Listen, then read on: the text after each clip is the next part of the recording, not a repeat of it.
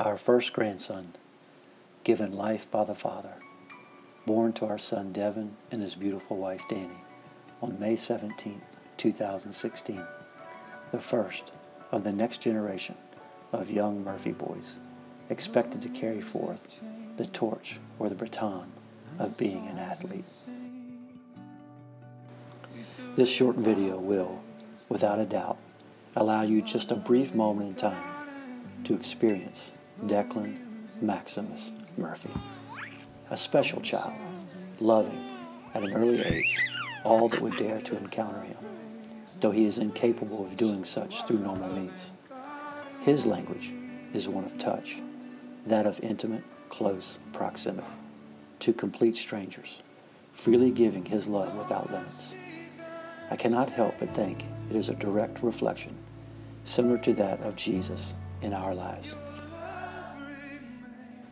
We can recall with clarity the day we received the phone call from Danny, her heart broken as she cried uncontrollably with the news that Bubbers, our nickname for Declan, had been diagnosed after 14 months of uncertainty as to the cause for his lack of development, a disease so rare, so never seen, that the local healthcare professionals simply had no clue as to its origins.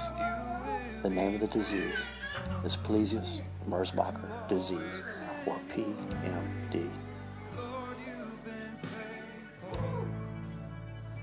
Pelizaeus-Merzbacher disease is a genetic disorder that concerns the white matter of the brain. PMD is so rare that each case can be different from the next. Declan is missing a protein that works to produce the protective covering around all of the nerves in his body. This covering is called myelin. Myelin works to make sure that all the signals in your body are communicated efficiently and correctly.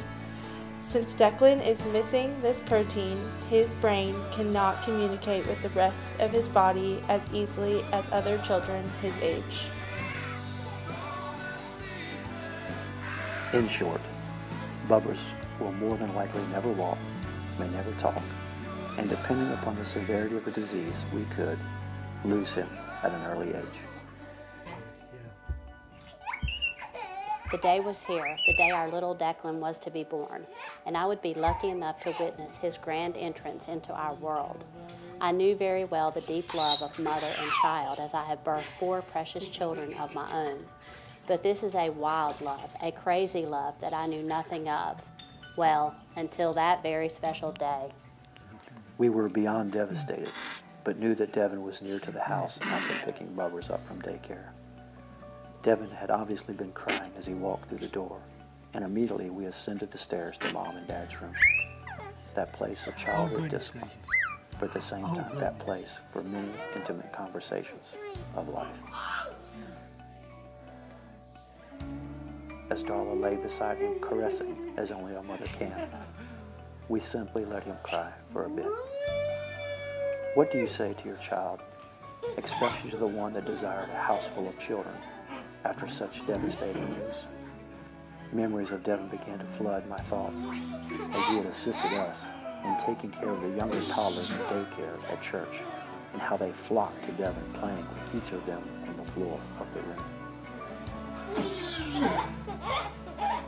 Little did we know at the time that this was experiential knowledge, that it would be the place that he and Danny would spend most of their time with Bubbers. I remember the day very well. Devin was 16 years old or so, and we were talking about school and the various things of life. And he looked at me deep into my eyes and he said, "All I want out of life is children, and a lot of them." I knew what I needed to ask Devin after the outpouring of grief. Son, I am speaking to you as your earthly father, but want you to imagine that I am, in fact, speaking to you as the heavenly Father, okay? He shook his head yes.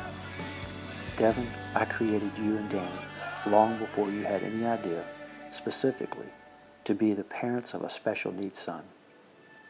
I want to ask you, Devin, would you be Declan's father for me? There was a pause, and I could see the question running through his mind, and not long soon after he said, Dad, you know I would say yes. Well then, put on those boots, lace them up tight, and be the very best father that you can be to Bubbers.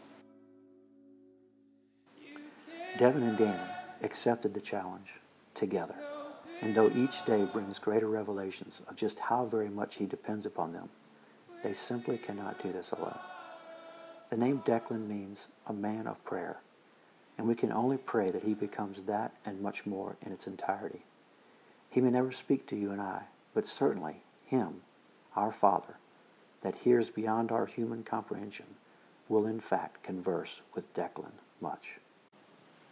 Maximus means the greatest, and though we know this holds true for our son, it begs, it pleads for your participation. Maximus, it calls for you, it calls for me, it calls for us to be all that we can be in the life of a special young boy, to give him back, without limitation, the same love he gives each of us daily. Who's the cutest of the cuties? Me! Who loves Jesus? Me! Who's a big boy? Me! You crazy cat.